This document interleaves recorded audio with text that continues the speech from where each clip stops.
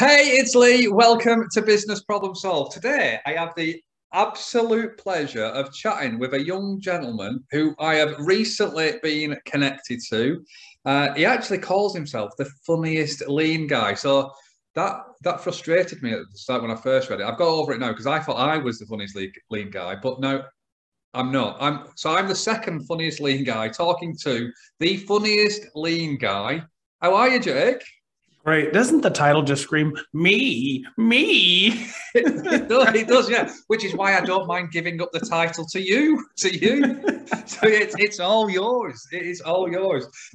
So welcome, Jake. For those people who don't know who is Jake, and how has he got to sit in front of that jukebox today? I mean, that doesn't work on audio, does it? So you sat in front of a jukebox, sat in a chair. So who are you, and how have you got to that seat?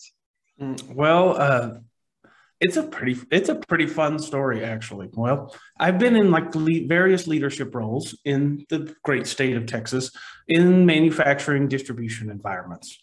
And just about every time I try to find a mode of connecting with people, of getting them all on the same page, to try and do the same thing.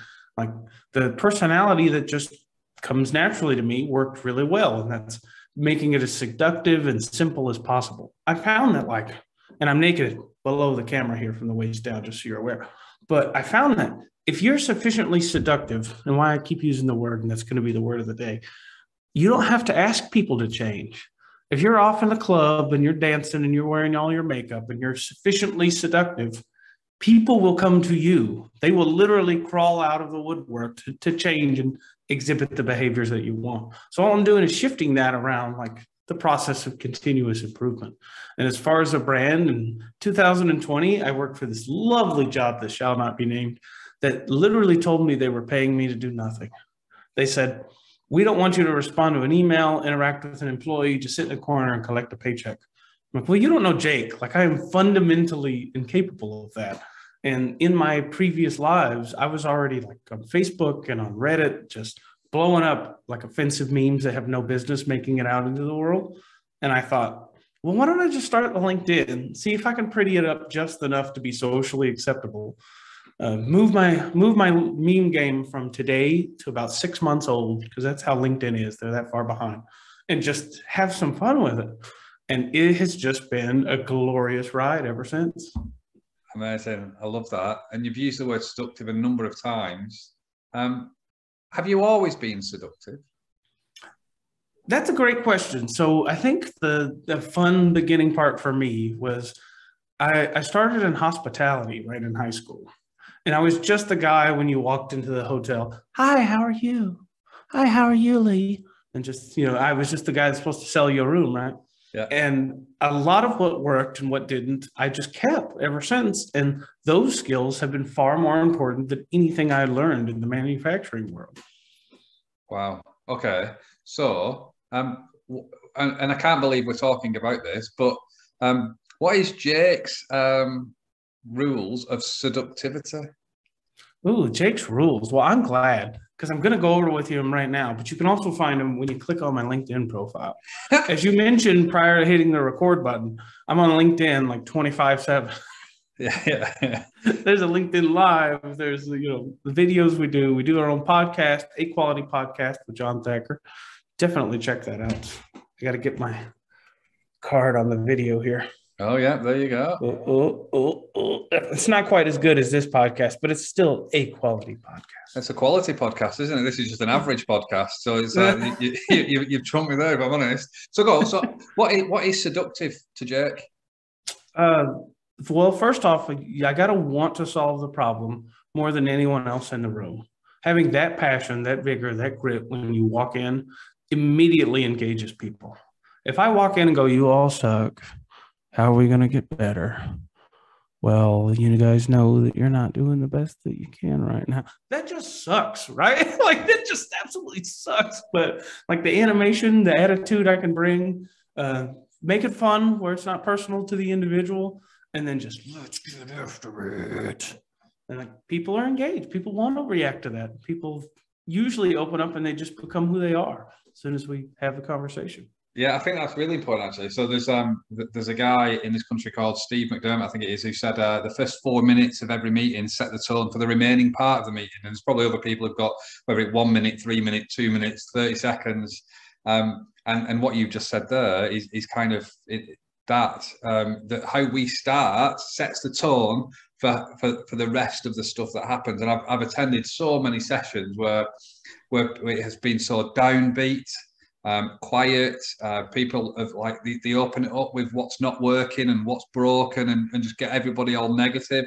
But I think just setting the tone and being seductive right from the off, I think is a great tactic.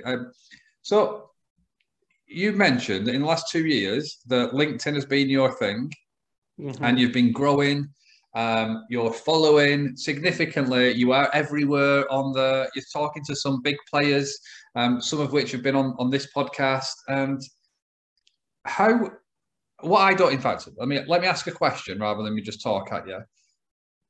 At what point did you decide to start collaborating with people? And part two, why don't more people collaborate? Well, that's a deep question I've spent a lot of time thinking about, because this industry kind of sucks at it. Everybody's like, can all the meat you can and then sit on the jar. But they don't want to work because, the consulting game is you could take my business, like basically in a nutshell. So they don't have this growth mindset that's literally beaten into us from every lean philosophy known to man, and instead want to just shine for themselves.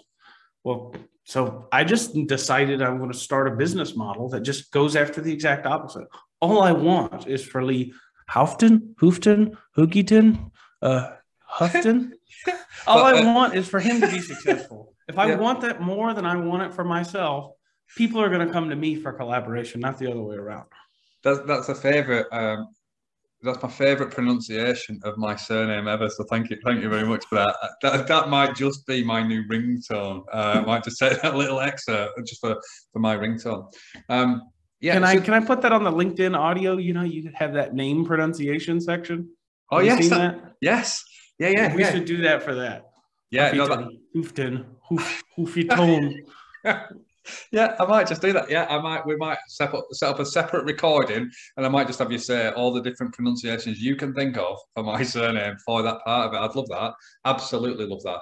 So, do you not think every sector and every kind of not sector, but every career is a bit like that? So all accountants don't like working with other accountants.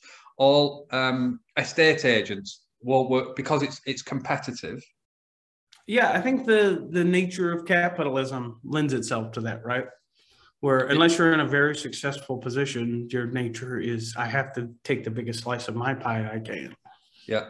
So why do you think that this is going to make you more successful? The strategy that you've taken? Who the hell knows if it is? Yeah. It'll be really funny if I did all this and I have 1 million followers. Like, what do you do for a living? I'm homeless. Yeah.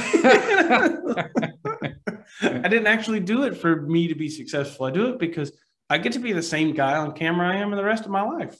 And instead of 3 people sitting in a room around me, I can get thousands to sit in a room around me and engage and have real relationships and a good time. Like, it's just been why I wake up in the morning. Yeah, no, I love that. I fully resonate with what you say and why you do that as well, because I think that there's so many organizations, businesses, teams and there's not enough people who work in change to help all of those people. So why wouldn't we all work together?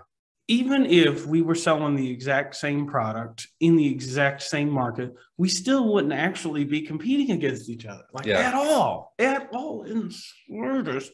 You think the guy that's going to consider the young kid from Texas gives a hot damn about one guy in UK doing the same thing?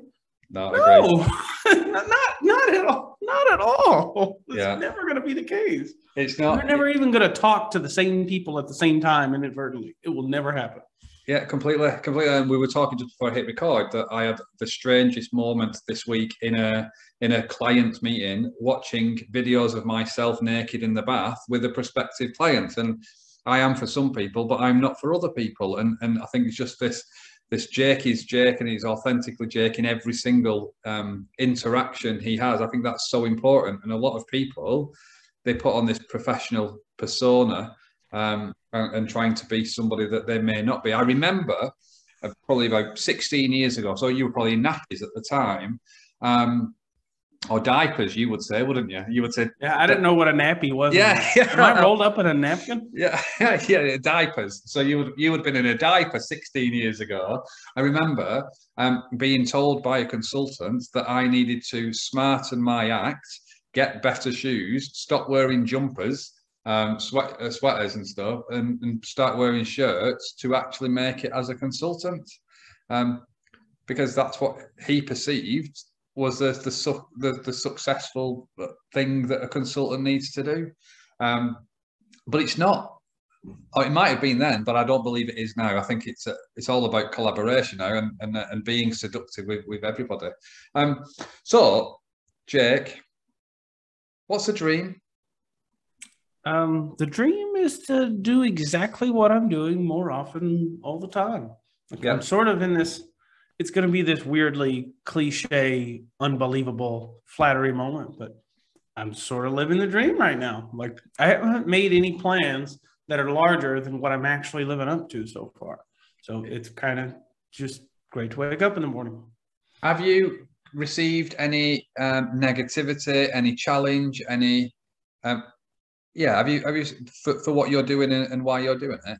Oh no, it's been nothing but sunshine and rainbows. Absolutely. From every plasticky suit guy ever just wants to just be incredibly offended. You know, I wrote a book in mid-2020 called Chasing Excellence. And it's just, here's real problems people face. Here's how to actually solve those problems. Here's a structure to problem solving. If you don't ever want to call me into a place, don't call me in a place. Read the damn book, go on with your life.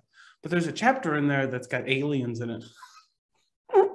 And some straight-laced business folks. They're not up for that at all in the slightest. And I get some hate mail like, this is just not continuous improvement. It's not. I'm like, well, newsflash, buddy, you don't get to choose what is and isn't continuous improvement, right? You don't have that option. And so the people that can abstract, have a good time with life, they love it. It's the most meaningful chapter. It's about not having all the answers. So in the scenario, I plopped a politician, I dropped him on a planet. The planet has giraffe people and they have crab people that hate each other. And they have a problem with gravity changing daily and lemons floating up on the shores of their oceans. And you're the politician that has to solve it. And it's like, well, holy shit, I don't even know where to start with that because, you know, that it's not a problem that exists in our reality. But then I walk through, here's a pragmatic way to solve that problem and what the politician could do given their experiences and background and applying it. And so if you can abstract, you love it. If you don't, you're like, this idiot, why did I just buy this? Yeah. Love it. Have you always been creative? Well, in fact, actually, do you see yourself as creative first? Yeah, that's the question number one. No, I think I see myself as too dumb to get it wrong most of the time. I don't pick myself out as a creative. I think that the barrier of where people choose to be safe, I think I don't have that. I think that's the difference. Yeah, you've pushed that boundary, haven't you? And what's normal for you may not be normal for other people. We've all got our own individual boundaries. And what is it that makes your boundaries a little wider than other people's boundaries? That's an excellent question. I think it's a series of decisions trying to circa 2013, 2014. I'm married right out of high school. If you had asked me at any point if I would stay married to that woman the rest of my life, I would have told you yes. But unfortunately, life didn't go that same direction. And when she left, I then married the job. I'm like, what's the safest thing I could do at the job? And was falling into that same life that I see so many other people in, the safest, most pragmatic thing I can do with myself. And then I got a call for a job, just slightly more money, not anything crazy, to move from my middle of nowhere town to like the heart of Dallas. And I was like, struggled with it for days because I loved my job. I love the people. But at the same time, like, was I going to be in this little town my whole life or am I going to do something crazy? And I made the decision to pop out to Dallas. And it was the best decision I could have possibly made. Sold my house, sold my 3-bedroom house to pay twice as much money for a studio apartment in the center of town. And it really worked out for me. It continued to pay dividends. So then again, about 3 years into that, some other opportunities came up, and it was like, leave something, the best thing that's ever happened for you, for better opportunity. And a lot faster now, instead of being stuck thinking about it, I'm like, well, if the math's right, I don't care how risky it is, pull the trigger, man, pull the damn trigger. And now I've come to realize that the more risks I take, the more rewards I reap, again and again and again and again and again. Like, the coolest thing is, like, on LinkedIn, I get to be myself. At work, I get to be myself. Like, in life, it's just me being me. How awesome is that? Yeah, amazing. No, I love that. I love that. If you could summarize your life so far, how would you summarize it? 18 years of sadness, followed by 12 years of figuring out how the hell to be a person, summarizing in 2022, which I get to be that person. Oh, wow. Quite deep. Yeah, quite deep at all. You come from a guy that, doesn't have parents or brother, sister in his life, and it was kind of rough start. If you would have met me when we were like 16, I was a typical angsty child. Wouldn't talk to anybody, hated my school life, hated my home life, hated life, like, altogether. And it's a great story, actually. When I graduated, I went to work for a very small grocery store. I love it. Hashtag David Supermarket. We love you. Middle of nowhere place, Italy, Texas. And my job was to, like, face the milks and the items and bring stuff out, right, for a grocery store. And one of my jobs had these gigantic racks of milk with like 500 gallons of milk on it, and roll it out and then, face all the stuff. So the freshest milk's in the back, the oldest is in the front, etc.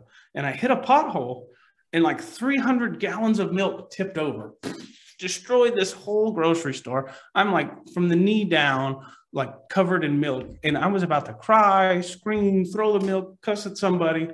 And instead I thought, weirdly in that moment, Jake is literally going to cry over spilled milk. Like, literally. And all of my struggles and stuff I just hate are behind me now. Like, they're just literally behind me. I don't have to let how my parents were and how school was define the rest of my life. I get to pick that. And so I started this philosophy of, one, I'm going to laugh first, but two, I'm going to take the things I like from all the people I meet and apply them, because I didn't like who I was. And I progressively do that. Like, I meet Lee and I'm like, man, that is a charmy British chap if I ever met one. And I'm just going to take the one thing I like about you thus far is you will intently listen, and before you even say anything, you're already smiling at it. So I can tell, like, you're emotive enough you're engaging visually, which is already something seductive. It's a seductive trait. And I like to observe people, take what I like about them and apply it forever. And I think that's what's made me who I am today. Wow. Thank you for that. I think that there's so many angles that we could, and so many things that we could talk about. And you've been on quite as you've just said, it's quite a journey that you've been on throughout your life to be Jake and be Jake, being comfortable with being Jake. In fact, actually, that's an assumption I've made. At what point did you become comfortable being Jake? I'll let you know. Yeah,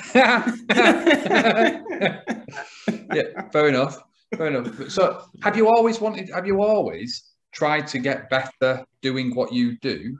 Because what you're talking about and pushing the boundaries and that conversation, and when you outlined your life and stuff, you have had a life of pushing the boundaries and trying to get better. Is that something that's within you, or something that you've learned?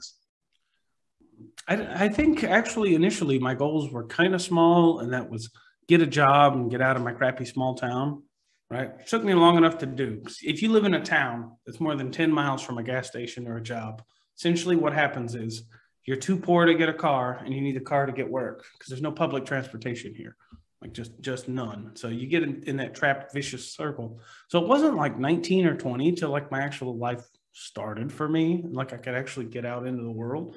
And the only thing I ever committed to myself was I'm never going to go back. So I was working at a hotel. I worked there for 6 years, and I loved every second of it. And I got the opportunity to take another job, moving from like $8 an hour to like $10 an hour. in a manufacturing facility as an HR, like entry-level HR clerk.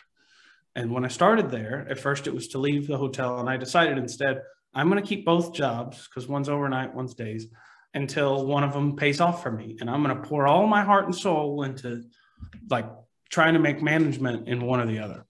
And what I found was, like, not intentionally, but just due to the nature of the business I was in, I found myself doing two totally polar opposite things. At night, the thing they wanted to see in managers was like charm, engagement with customers, well-spoken, articulated.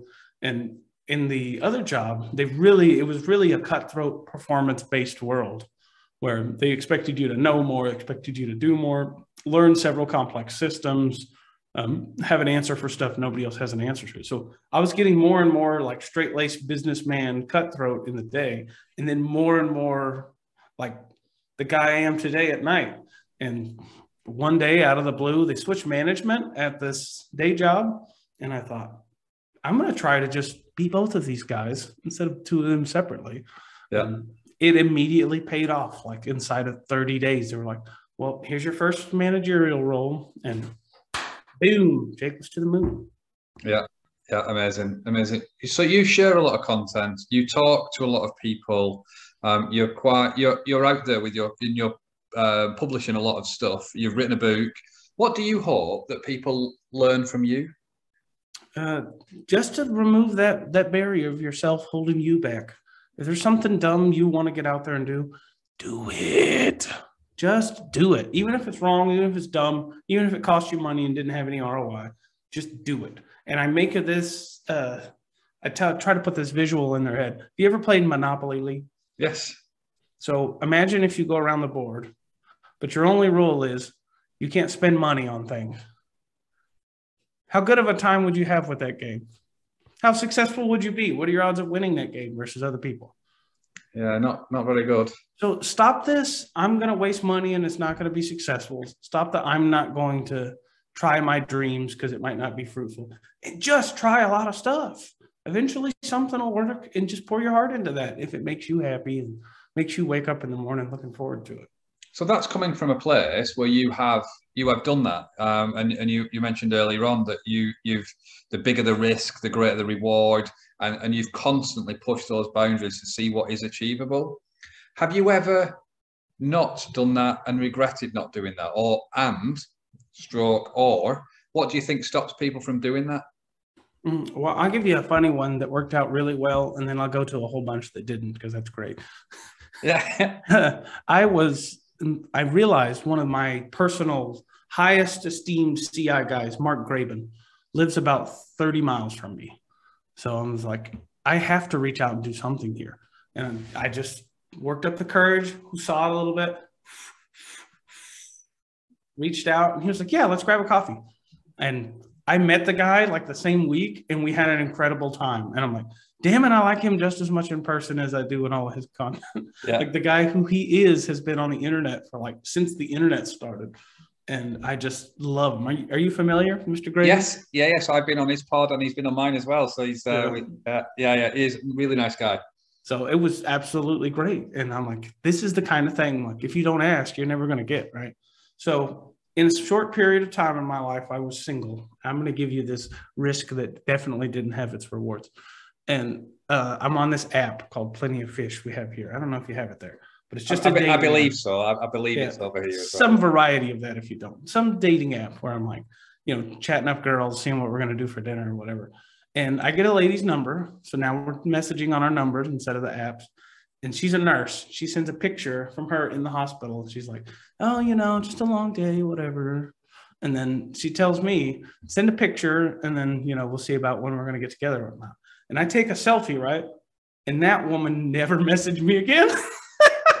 Oh, wow. Never. Not a hello, not a goodbye, nothing. I sent her a picture. She never messaged me again. Oh. So wherever you are in this world, Sarah. Yeah. Can I drop an F-bomb on this? Of course you can. Yeah, I don't know if I can. Yeah. Wherever you are in this world, Sarah. Fuck you. Dear me. That broke my heart on the inside so bad. Like, if you didn't have self-esteem problems before, Yeah. Wow. Well, thank you for being so open there, Jake. Thank you for sharing your pains. So have you sent a picture to a woman since that moment? I have. So I dated exactly, well, you can't count that as a date, but I've chatted up 3 women on the internet. And one of them is the most hilarious date story of my life, and I got to tell it to you. And the second one, I ended up married. So, oh wow, yeah, go for the funny story. Yeah, kind of worked out really well. And I actually shared, if you dig through my profile, I have the first DM I sent to my now wife. It's the dumbest thing. So her profile is empty, except for there's 3 spots you have to fill out. And on the profile, it says "message me if," and she put "message me if you're a wizard." So I reached out to her. My opening DM was something like, "We must both be wizards, because do you feel this magic between us?" Oh. Woo! And, we got married later. But the great story is right before her. I'm chatting up this lovely little blonde lady, another Sarah, oddly enough. Too many Sarahs in this world. And she wanted to go see the new Superman movie. I'm like, sure, why not? Let's absolutely go. You're probably going to catfish me and not be anything like what you look like, but we're going to just have a good time, right? I get there. She's exactly what she looked like. There was no catfishery involved. She was a little more nervous and reserved than we had in our conversations. And we go to the movies, sit down in the movie. We're having a good time. I asked if I can hold her hand in the most childlike way. I'm like 24 years old at this time. Why am I asking permission for this? But that's who I was. And she turns her head like far away. We're in a dark theater for a good amount of time, like a solid 5 minutes. So I'm like, what are you doing? And I reach out and I touch her on the shoulder and she flips back. This is like March. Okay. The timing matters. This is like March. She flips back and she has vampire fangs in her mouth and hisses at me like a cat. Like, and I was so paralyzed in that moment more than I had ever been by anything in my whole adult life. And she said, "Can I bite you?"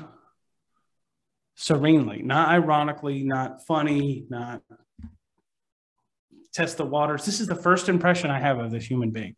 Wow. She's like, "Can I bite you?" And so I was like, "I'm not against it, but do you want anything from the concession stand?" And she was like, "I'll take a popcorn." And I got in my car and I drove away and never talked to that woman again. I left her at the movie theater, abandoned. Dear me. Do you know any more Sarahs? What? Do you know any more Sarahs? What do you mean? So that was 2 stories about 2 different Sarahs, wasn't it? One that you took a picture of yourself and sent it, and one that you've just left in the cinema. Do you know any other Sarahs? Is this a Sarah thing, or is it just what single events? That's a great question. There's been a couple of fun ones in my life, but I still am laden to the fact that, I took the risk. Sometimes you get the shit into the stick and you got to deal with it. But most of the time you get rewards. You don't ask, you don't get. Yeah. Who'd have thought when we started this conversation and we used the word seductive, we would now actually be talking about dating and Jake's love life. Well, wow. You just got the whole thing. So there's nothing else left to give. I'm married to the most recent one. And literally that DM is on LinkedIn. You can find it in my post history. I will look for that. So you've had quite a life so far. How have you kept your hair? Oh, well, I am very lucky in that my father and my father's father, even in their old age, full head of brown hair, not going anywhere. Now, I'm going to get too personal here, but that's all the hair that I have. Oh, wow. What's on this face and up here, that's it. That's all there is. We're quite the opposites then. From the eyebrows down, I have hair. I've seen you in the bath. Yeah, I've seen you in the bath. That's the thing I'm most nervous about is if I get in the bath with you, it is just, you see this nice bright skin tone? That's all there is, all the way up and down. Gotcha. Oh no, I'm looking forward to the bath conversation, which will follow this podcast episode at a point in time. So if you could, so you've spoke to a number of lean people. In fact, actually, so you call yourself the funniest lean guy. Why lean? Why have you gravitated towards the L word? Is there a particular reason for that? That's so deep. Actually, if you would have asked me today, if I could make some other moniker like the funniest operational excellence guy work and not sound clunky, I probably would, because there's some bad taste like around the specific lean stuff. But regardless of tools, like the philosophy of, putting other people first, trying to grow the pie instead of take your slice in the most efficient way possible to move that needle forward daily. That's really what I was after conveying in the message. But yeah, people have taken some lean stuff and gone a weird direction with it. I don't even know where to engage. But I think I'm stuck with the funniest lean guy now because it's a moniker that works. It works. It has reach. It's memorable. Yeah, it definitely is. It definitely is. And I think, so I work with a number of different lean teams, and that a lot of some of them are feeling the negativity about the L word because it hasn't worked as they imagined when trying to deploy it or introduce it, because it's being done not in not the most engaging way and stuff. So the L word has been misinterpreted, which has led to bad experiences with it, which has led to people not liking it. But if you could come up with another name for it, what would you call it? I don't know. Like, I've been giving it a lot of thought. And in fact, about 6 months ago, I changed it for like one evening. And one of my connections from India reached out and goes, "No, you should definitely be the funniest lean guy. We like that." And that moved me so much. I'm like, all right, well, I'm holding on to it. Somebody directly told me, because I was changing it like every other week just to see what got results.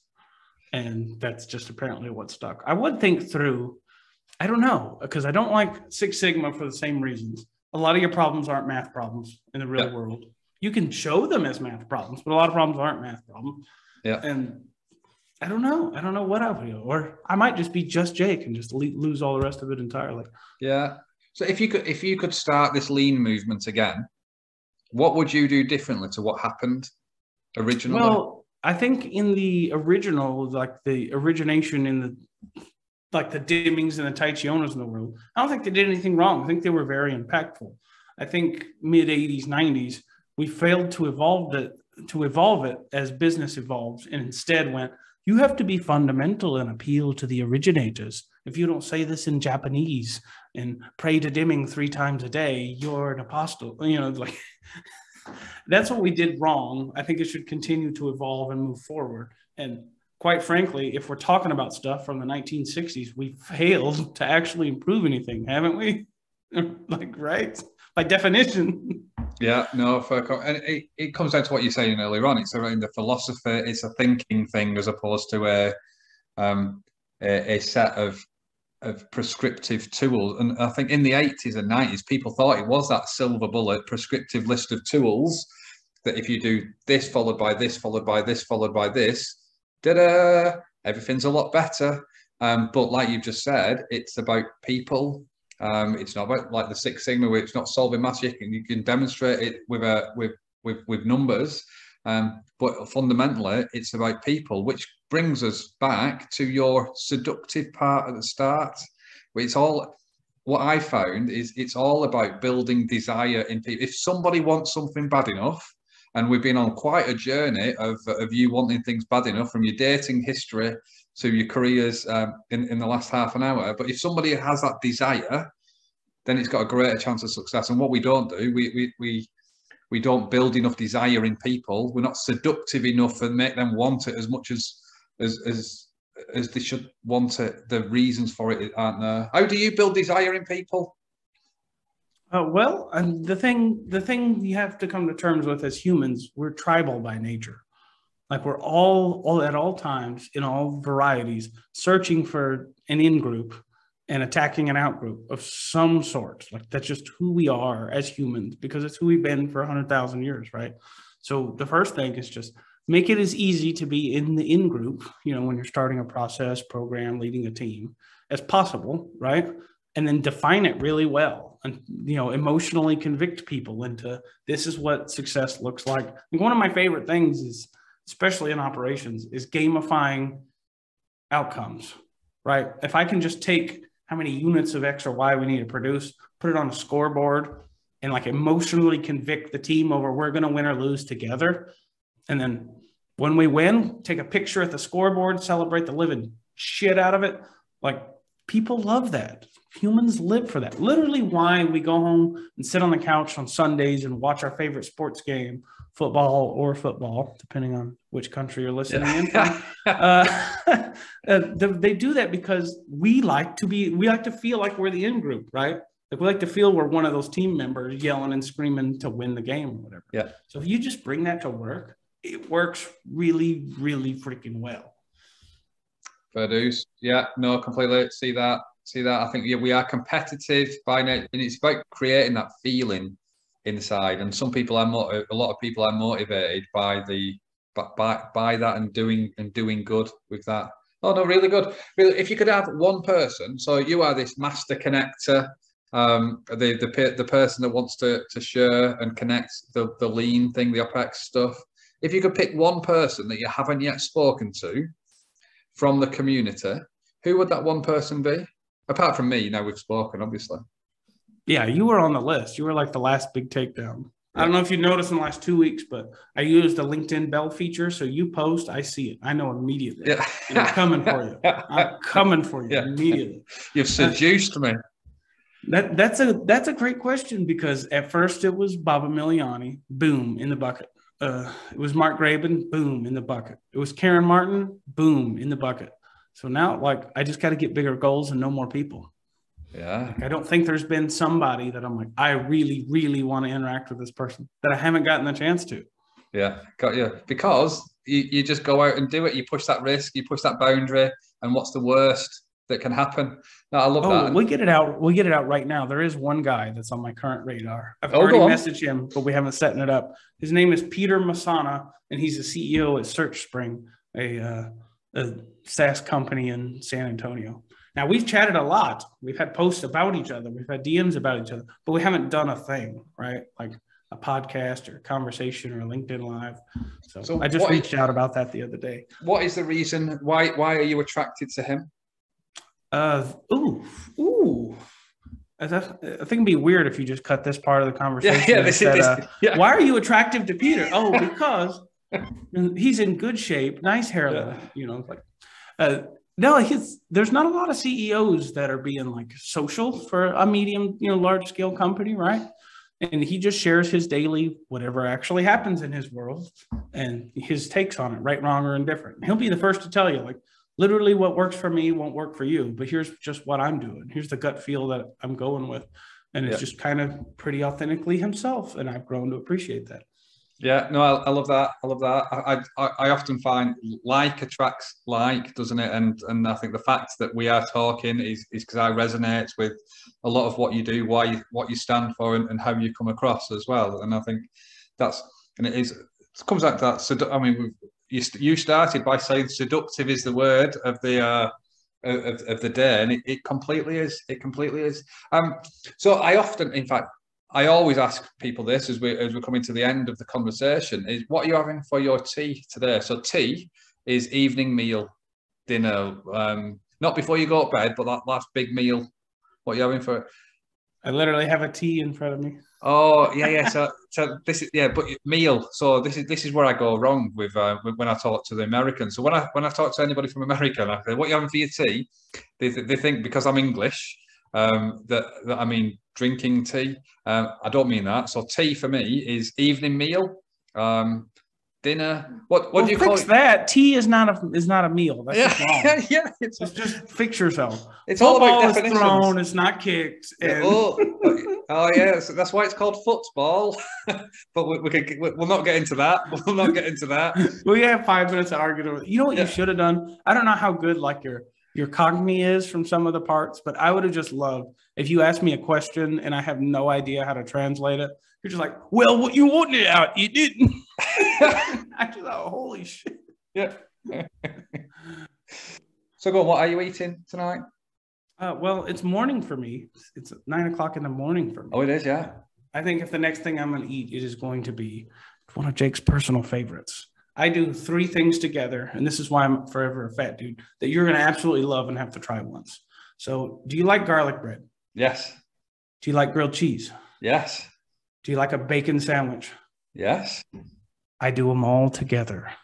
Garlic bread, cheese, bacon, grilled cheese, bacon, garlic bread. Oh, yeah, I like And that. your cholesterol will go up 2 points just from hearing me describe the recipe to you. It's very simple, and it's three of like the greatest things you could slap together at once. Yeah, yeah, all in the same meal. Oh no, I think I might like to try that. I might do that this weekend. That'd be good. That'd be good. It's very simple, but please post about it if you do. Yeah, no, I will. I'll take a picture and show you. I will. I will show you my food. So Jake, if people wanted to find out more about you, where would they go? What would they do? What would they see? I am on LinkedIn 24/7. So Jake Harrell, funniest lean guy, you will find me. You find a nice, beautiful picture of, I decided to put on a suit and become a corporate world guy this year, but I'm sitting with a pair of lady sunglasses on like this on my profile as the Lady Gaga of lean. And that is where you will find me notably first. Second, we run a show called A Quality Podcast with my best friend in the world, John Thacker. It comes out every week. We're on YouTube and every other platform where they allow humans to talk. And so do reach out. Yeah, love that. Love that, Jake. I just want to say thank you so much for allowing me to continue our conversations. It's been an absolute pleasure to get to chat with you today and the other couple of conversations that we've had and to learn, understand, and just see a lot of the content. I don't think there's not enough people who do what we do that have a laugh with it and enjoy it and have a little bit of fun. So honestly, from the self-proclaimed second funniest lean guy to the funniest lean guy, I just want to say thank you very much, Jake, and have an amazing rest of your day. You know, I've crowned that title for myself, self-crowned. Nobody has ever argued it. No one has ever walked up and said, I'm the funny earth, you're a piece of... Nobody's argued it. So I think I'm just going to keep the crown for now. Yeah, no, and I've just bowed down to you and accepted that I am not. Yeah. Nobody put this crown on my head but me, and you're still bowing down. Yeah, I am. Yeah. Yeah. Oh dear me. So that's a note to myself. I need to think about what I am number one at then now, or whether I'm happy just staying as number two to Jake. And I think for today, I will remain number two to Jake because that's not a bad place to be. So Jake, I just want to say thank you so much again for your time. Have an amazing rest of your day. And we'll chat soon. Look forward to it.